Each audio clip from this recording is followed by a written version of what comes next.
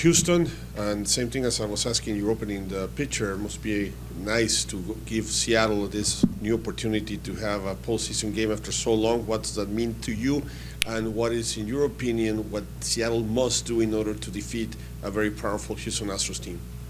Yeah, very excited about being able to give the fans in the city of Seattle a home playoff game. I know something they've wanted for a long time, and us as players have wanted as well. So, well, we got to take care of business here. A couple games here in Houston, tough place to play. We know they're a really good team. We played them a lot throughout the season, so we know what they got. Play good baseball, you got a chance to win. So, one game at a time. Front row over here. Good. Daniel. Hey, Adam, Daniel Kramer, MLB.com. What have the past 48 hours been like for you? Just all the text messages and the reaction from family and friends over, what happened over there in Toronto? A lot of excitement.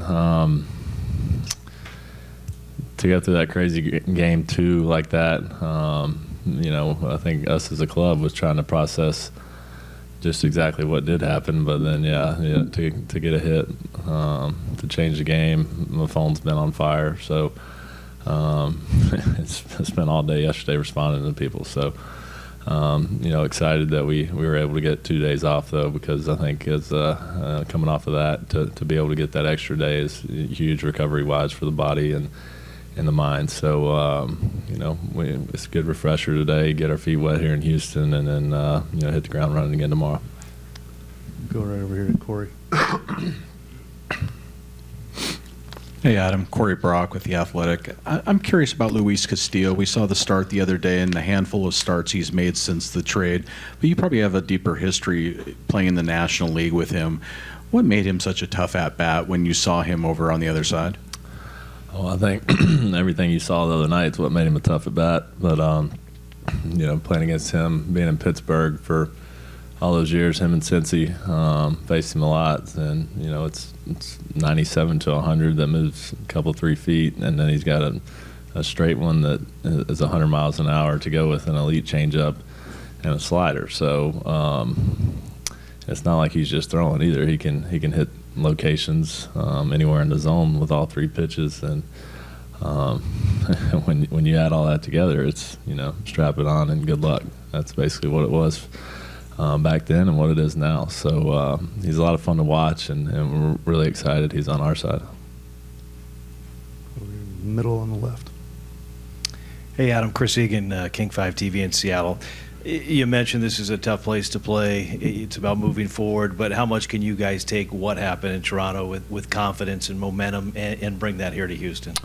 Yeah, Houston's a fun place to play. Maybe I should have said that instead of tough.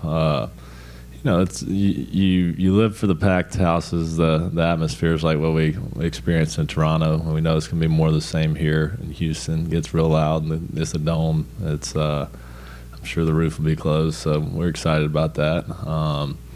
More so, you're playing against the team, not the fans. So we know they play a pretty strong brand of baseball.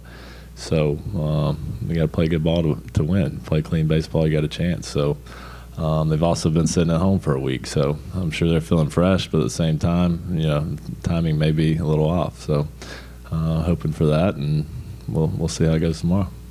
Going to back left, back there with Rick. Hey, Adam. Rick Riz with the Mariners broadcast. That was one of the greatest comebacks in postseason history. At what point during the game did you think, we got a chance to win this thing?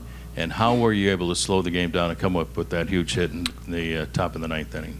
Probably after Carlos's homer, really got us within 3, I guess. With our bullpen, we knew we had a chance. It was a rough start for us as a whole to begin the game. Gosman pretty much shut us down. I don't think we had a hit until the 5th or so. So once he hit that homer, we were back in it, and it was 1 at bat at a time at that point. So, but yeah, in the 9th, it was, I don't know, I felt pretty calm.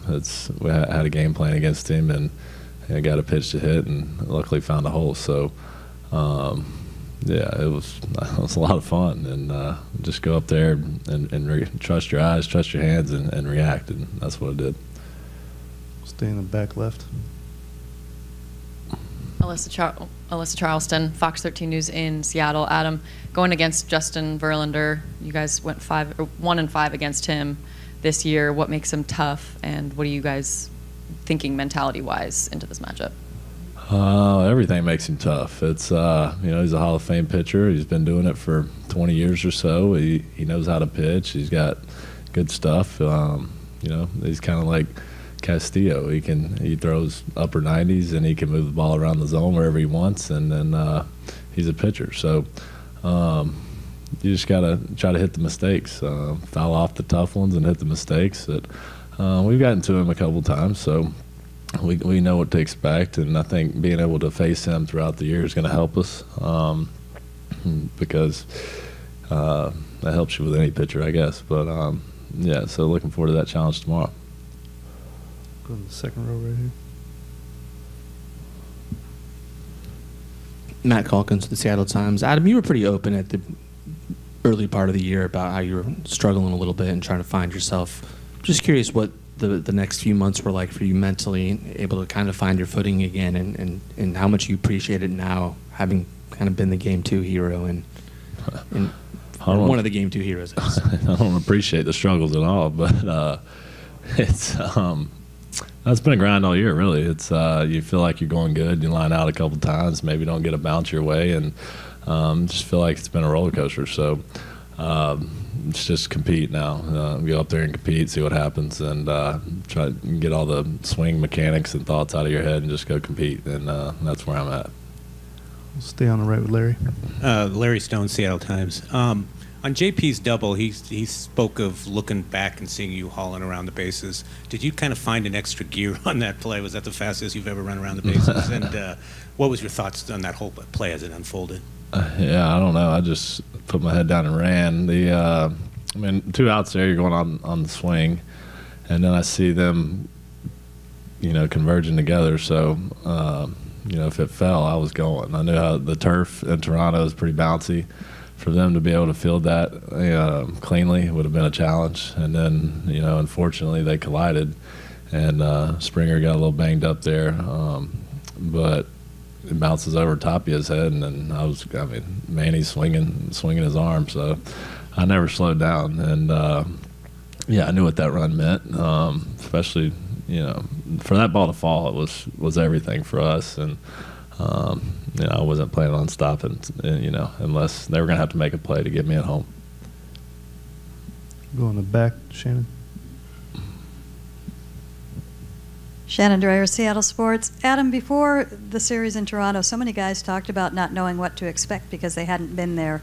What are some of the things that have been learned about the postseason and playing postseason games with this group? It's one pitch at a time, which it's like that all season. I guess it just gets amplified a little bit, but it'll take a little more out of you because it's that more, you're more locked in. Everybody's more locked in. The crowd's in it.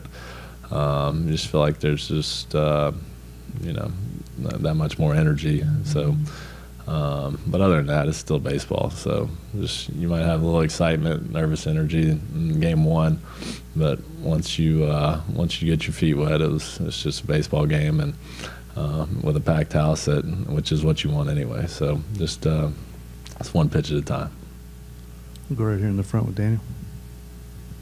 Adam, you guys as a team over the past 2+ months have hit a ton of homers, and how important has it been from guys like you at the bottom order to just get on base so that if you keep the line moving, that eventually you guys will do some damage with runners on scoring position and everything? Yeah, I guess it goes back to knowing your role. It's obviously I'm not the home run guy, so just do whatever I can to get on base. But yeah, to keep the line moving is kind of something we've talked about all year, and when not just our team, when any team does that, you're going to be in a position to win a game. But yeah, we got 5 or 6 guys in the lineup can leave the yard at any point. We got 20 or so homers, and that's good for us. It's real good for our offense, and it's dangerous. It makes us dangerous in the postseason when we can. We're not a big strikeout team, so we keep the line moving, as you said. We'll go one more in the back with Shannon. Adam, Scott talks about you kind of having opinions on a lot of things during the game and mound visits and things like that. You're in it. You are watching everything very closely. What do you like about this team right now, where they're at?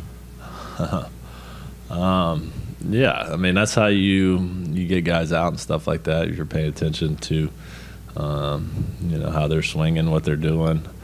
But what I like about this team is everybody's all in together, and we've been like that pretty much all season. It's we're very close-knit. We bring the energy. Everybody's fighting for one another and supporting one another to get the job done. It's not like myself or any one other guy's got to be the hero. It's more that keep the line moving mentality, and I think we just support each other and we're rooting hard for each other every time somebody is in the box. So that's why I like where we're at with that, and I think that's why we won a lot of games this year.